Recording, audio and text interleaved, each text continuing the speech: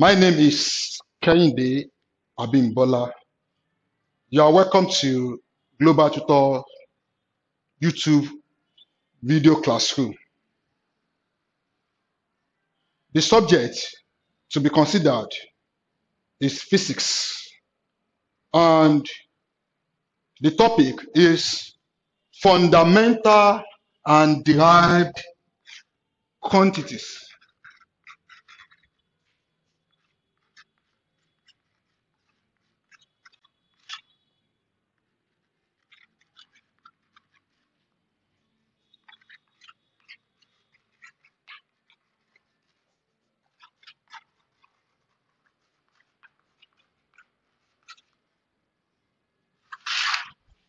Fundamental and derived quantities. What are fundamental quantities? These are the quantities that are independent, or in other words, these are the quantities that other quantities in physics are largely depends on.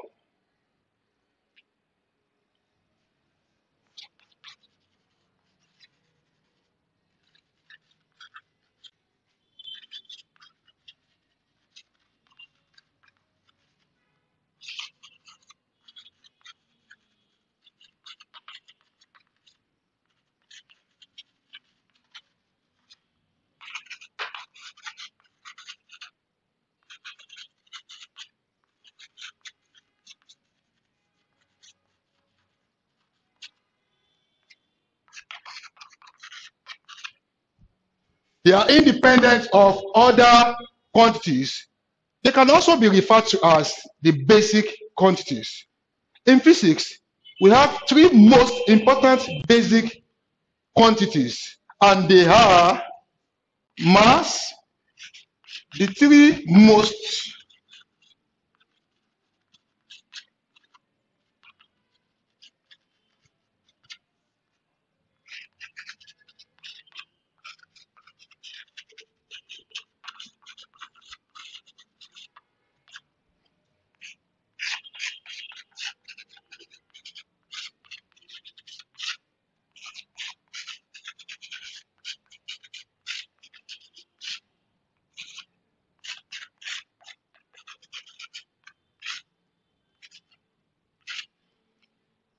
underline this most important.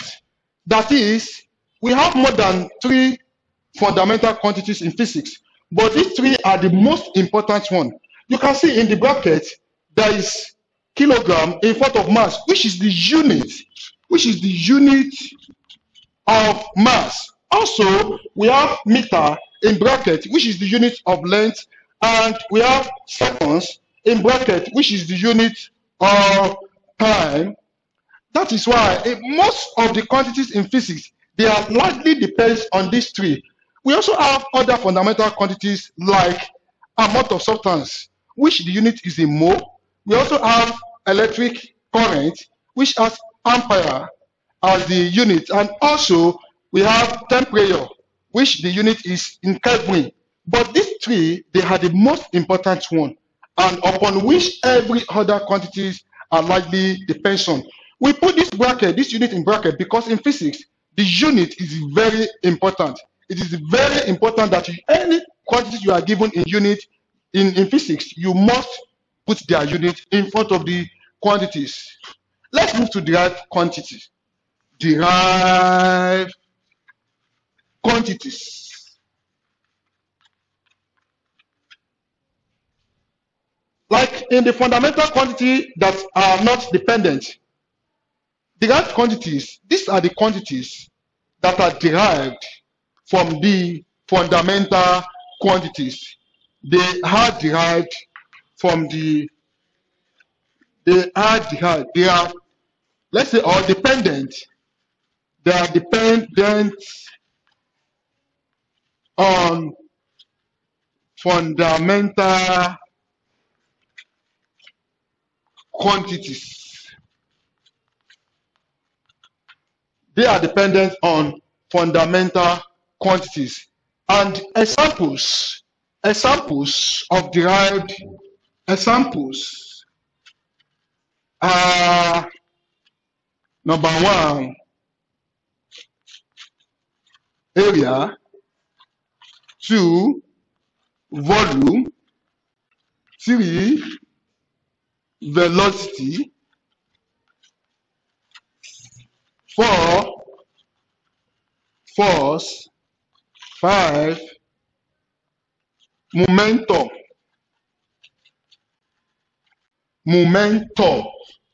All these quantities, they also have their units, and their unit is derived from 1 or 2 or all the 3 combinations of the fundamental or basic units.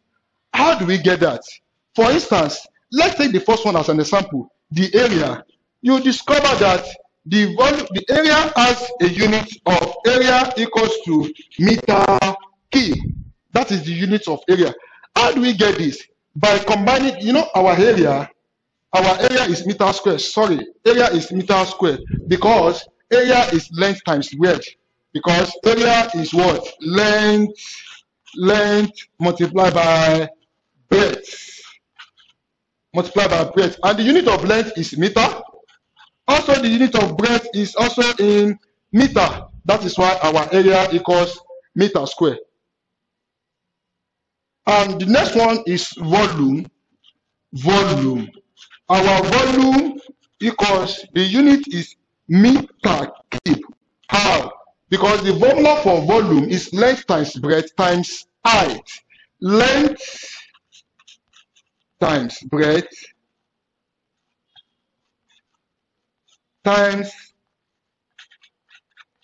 height. That is the formula for the volume. Before I progress, there is what we call SI unit in physics. What do I mean by SI unit? SI unit is the international accepted system of unit. Globally, internationally, there is accepted system of unit, and that's what we refer to as SI unit. So coming to this place, let's say all this one, they are the SI unit. They are the SI unit. That is, if you are given a unit of any physical quantities and the unit is not in SI unit, you must take the necessary conversion. Take for instance, let's assume you are given a unit of mass to be in gram. We all know that if the unit is in gram, we all know that 1 kg equals 1,000 gram. So you need to do your necessary conversion by dividing whatever units you are given by 1,000. Therefore, 1 gram is equal to kg all over 1,000. So whatever unit you are given in gram, you must convert it to kilogram. That is the SI unit of mass. Likewise, length. We have millimeter, we also have centimeter, where we have 10 centimeter micrometer. So what we are saying here is that whatever unit you are given that is not in the SI unit, you need to do your necessary conversion. That is why in derived quantity, we have our area to be meter square, our volume to be meter cube. And also, let's move to the third examples of derived quantities, which is velocity. That is the third one, velocity. Now, before we can establish the units of velocity, we need to know the definition of velocity. What is velocity? Our velocity is defined as the time rate of change of distance. But I said distance. No, it's not distance, but rather it's displacement. Why? Because velocity is a vector quantity. So we are still going there, but that will be in another topic entirely. But under these derived quantities, we divide our velocity as rate of change of displacement with time. That is, velocity equals displacement all over time taken. And in some examples, you can also see this velocity can be replaced by speed. They have the same thing. The only difference is that the speed is a scalar quantity, while velocity is a vector quantity because velocity has both magnitude and direction. But under this derived quantity, this is our displacement all over time taken, and it is what is in meter. Displacement is in meter, and time is in seconds. That is time. Then we write it as meter per second. You can see that this meter per second, this, let's say meter and seconds, is combination of length, the unit of length, which is meter, and the unit of time, which is seconds. The volume, let's say this volume is meter cube, and that is the unit of length in multiplied in three places. That's how we got our meter cube. And the area, the unit of length, that is length times breadth. That's how we got the unit of area. Let's move to the next example, which is our force. Number 4, which is our force. All this one for you to know that they are derived from one or two combination of the basic or fundamental quantity and their units. Force. We all know the definition of force.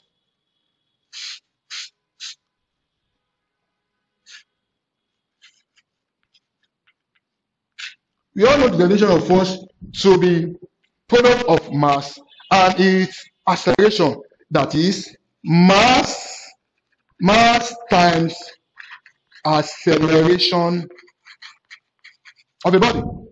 That is our definition of force. And acceleration can also be defined because if you are trying to derive a unit, you must know the formula, and also if the formula of a particular quantities or parameters is having another definition, then you must express that one. Now we have acceleration. What is our acceleration? Is the rate of change of velocity with time. That is, our force becomes mass multiplied by velocity all over time. Mass multiplied by velocity all over time. Also, our velocity is also defined as displacements all over time taken. But because we have defined it here already, we'll just take this meter per seconds, which is the unit of velocity. We'll just put it here. In that case, we'll be able to derive the unit for force, the unit of velocity. How?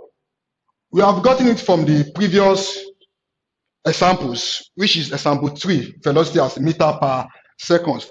Now what we do is that our force become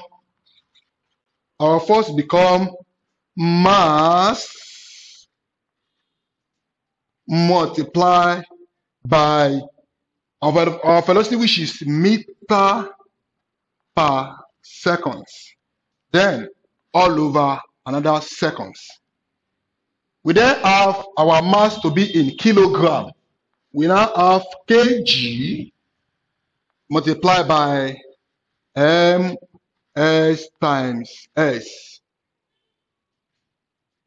equals to kg m all over s square, and we write it as kg meter per second square.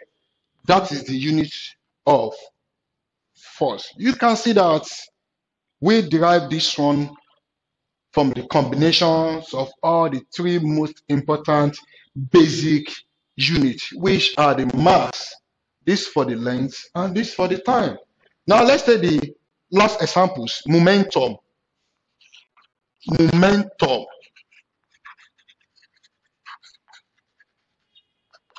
First of all, you must be able to define your quantities and express it with a formula before you can derive the unit for such quantities. Momentum is the product of mass and its velocity. Momentum is the product of mass. This is product of mass and its velocity. That is, momentum, let's denote momentum as m. That is, our m, which is the momentum, equals to mass times velocity.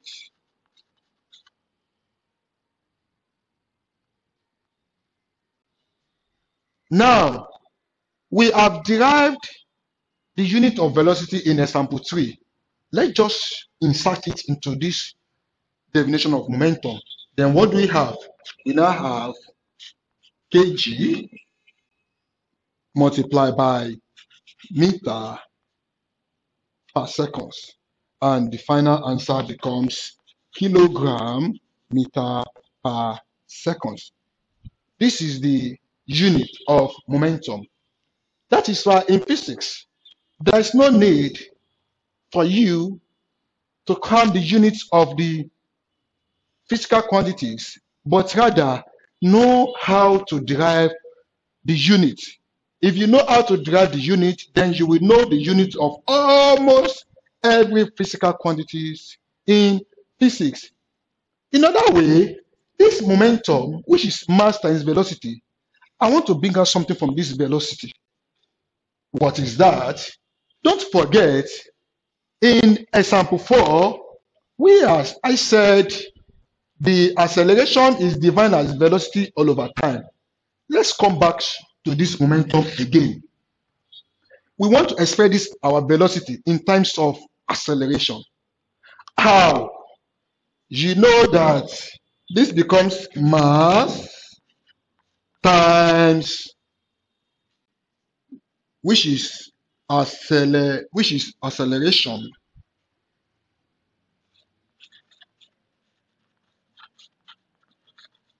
times time. How?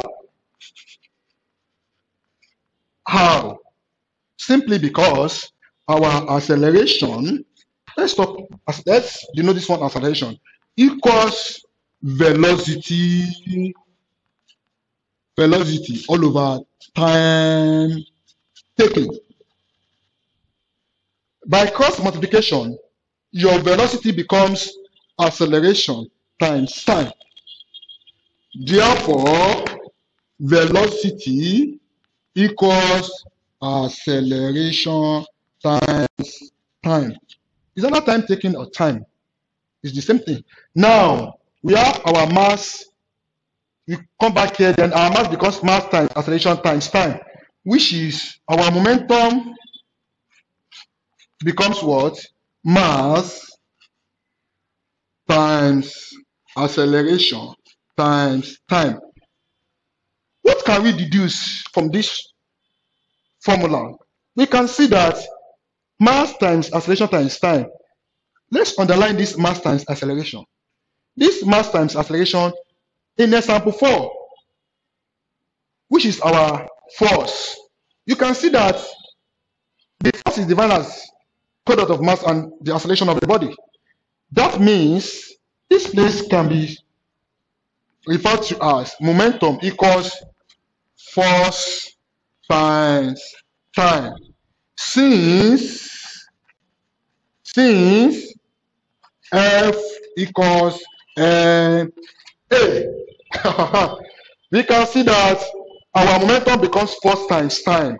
That is another formula for momentum. But you are still going to arrive at the same unit. It's still the same unit. Now, let's see this force times time is referred to as our impulse. That is, this is impulse. Impulse. That is momentum, the same thing as impulse. This is how we derive momentum to be equal to impulse. Impulse. Momentum is same thing as impulse by putting our velocity to be acceleration times time, and we get our F times T, which is the impulse. And that is the end of volume 1 under fundamental and derived quantities. Watch out for volume 2 in the next video.